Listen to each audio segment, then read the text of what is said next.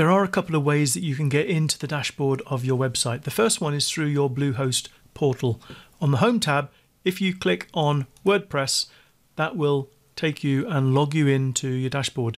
Bluehost will automatically fill in your username and password to get into your dashboard. The problem is that you don't know what your username and password is, and the way I recommend you log in is not through the Bluehost portal because it takes a lot of time. What I recommend you do is log in through the URL of your domain. So that's what I want to show you.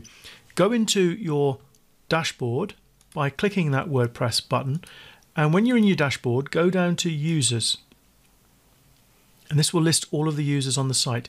You can see that I'm the only user, and I'm going to click on that. My username, by the way, is that hyperlinked name there. So make a note of your username. When you get here, make a note of your username, click on your username, and then scroll down, and at the bottom you'll see new password, and you can generate a new password. And I recommend you generate a password and copy it, paste it into your document that you're keeping your username and password secure, and then click on Update Profile. Once you've done that, you know what your username is, you know what your password is. Then when you want to log into your site, I'm going to just log out of mine, out of my dashboard. When you want to log into your site, just go to your domain name /wp-login.php. You don't have to go through the Bluehost portal. Go down to login with username, and you'll get a place to put your username and your password in, and then click on the login and you're taken into your dashboard. Let me just log out one more time. There's another way.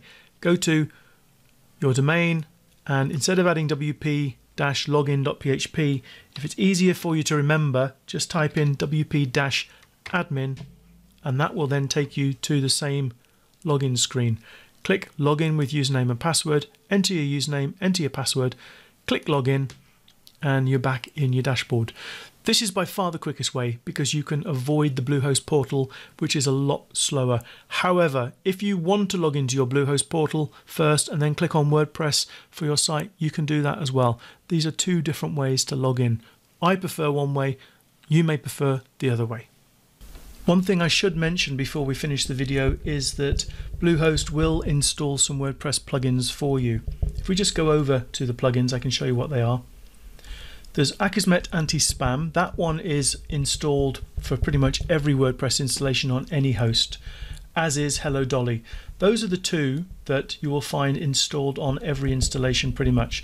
The rest of these plugins, so we have Bluehost, we have Google Analytics for WordPress by Monster Site, Jetpack for WordPress.com, Opt-in Monster API, and WP Forms Lite.